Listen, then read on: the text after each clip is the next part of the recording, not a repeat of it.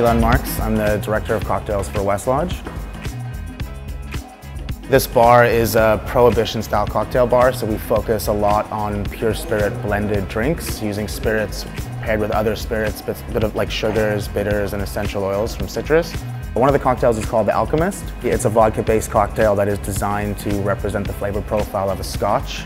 So what we've done is we take Absolute Elixir vodka, which is infused with a very smoky tea. It's called Lapsang Souchong. The tea itself is actually dried over like a smoking pine needle, so essentially that's similar to the process of when they smoke the hops and the barley to make peatier scotches. And then we take a charred wood simple syrup, which is literally just charred wood that's infused into our simple syrup with a bit of a smoked tincture as well. We use a house tobacco bitters. Essentially, we're taking a Cohiba cigar, which we infuse with some cognac and vodka and some vanilla beans. And then we also use our house cherry vanilla bitters as well.